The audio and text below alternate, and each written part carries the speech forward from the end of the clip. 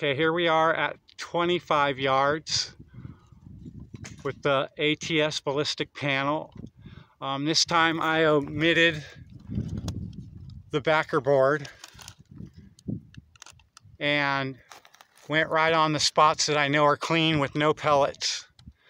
So I'm going to do the Vortex, Predator Polymag, and the H&N. Alrighty.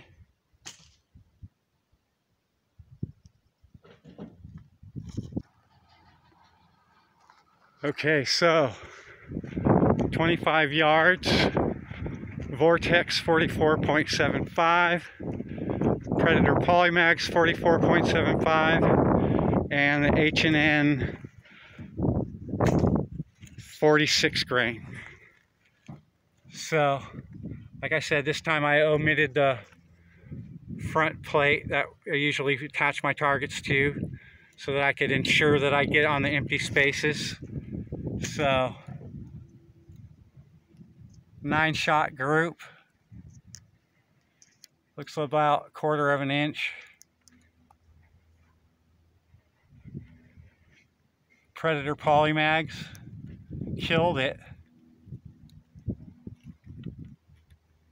and the H&N killed it too. I was aiming dead center, but I was hitting up high. I didn't readjust from the 50 yards. And then I lowered my last 2 shots so I ensured that I got it on an empty space. So let's pull the stickers. Oh wow, they disappeared. They're gone. That's incredible. This thing works so good. Okay, so I pull out this one. Get it where, okay. Wow, 9 shots. Predator Polymags. I wish I could measure that. Smaller than a dime though.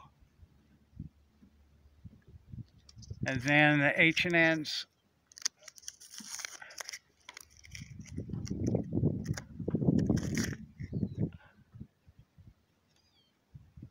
Wow. So many of them must have went in the same hole. 1, 2, 3, 4, 5, 6, 7, 8, 9.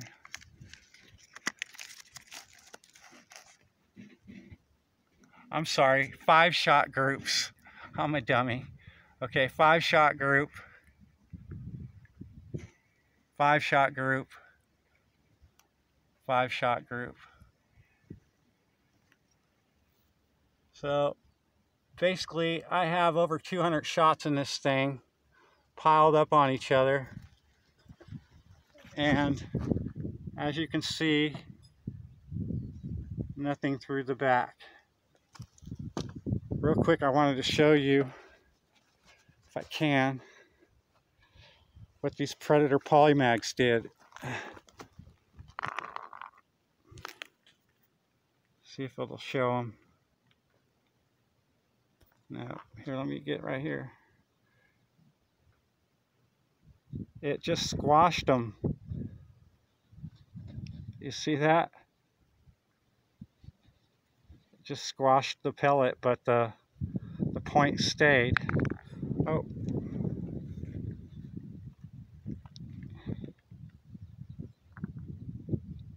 That's cool.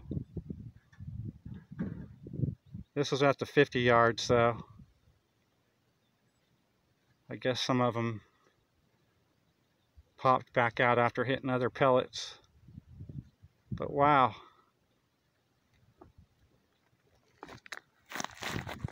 Oops. I just dropped these. Okay. So like I said, nothing on the back. They didn't go all the way through.